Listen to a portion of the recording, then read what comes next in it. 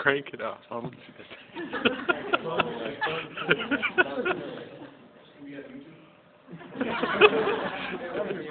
In about 20 minutes it will be.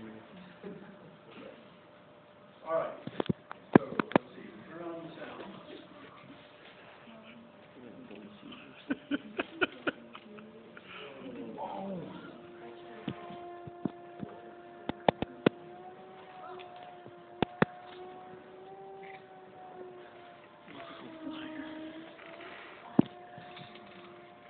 I really wish my camera phone was nicer.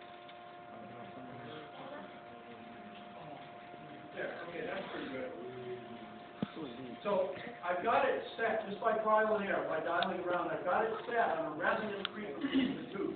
So there's a nice standing wave in that tube.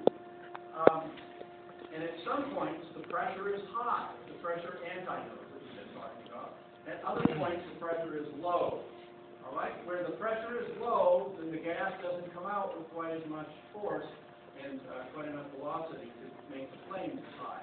The opposite is true at the pressure antinode, like that.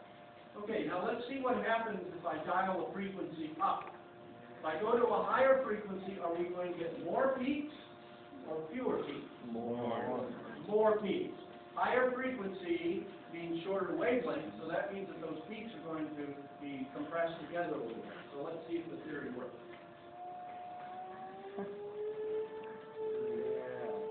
How many did we have? What the?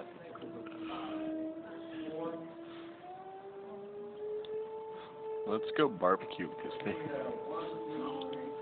Yeah. Want some s'mores? 5, not counting the 2 ends.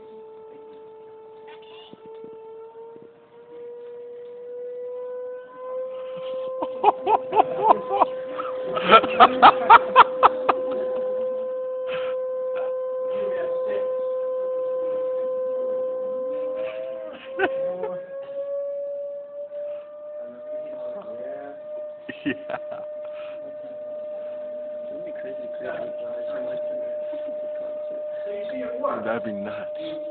Run the frequency to higher numbers. The wavelength gets shorter, that is the distance between peaks will get shorter. I just found an EVP offshore. That's pretty sweet. And there's no magic going on here. This is a pretty good experimental evidence that Go lower. you get these differences in pressure inside the tube as a function of the sound. Now, if I turn the sound off, you see the peaks just go away because there's no difference in pressure along the tube. It's all equalized.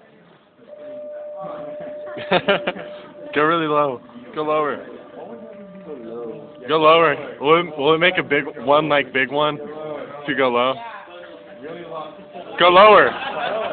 Lower pitch. Do we need extras for this? Lots of people standing around. Yeah. Now, what do you want? Lower pitch.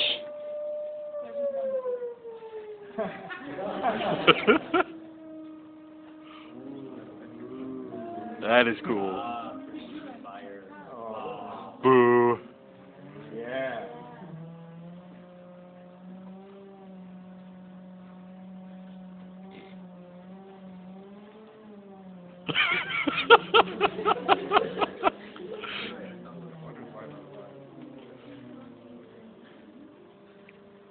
Yeah, the speaker can't even handle that.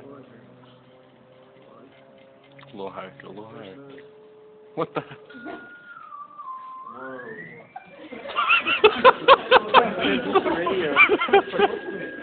We just go to the Twilight Zone right there.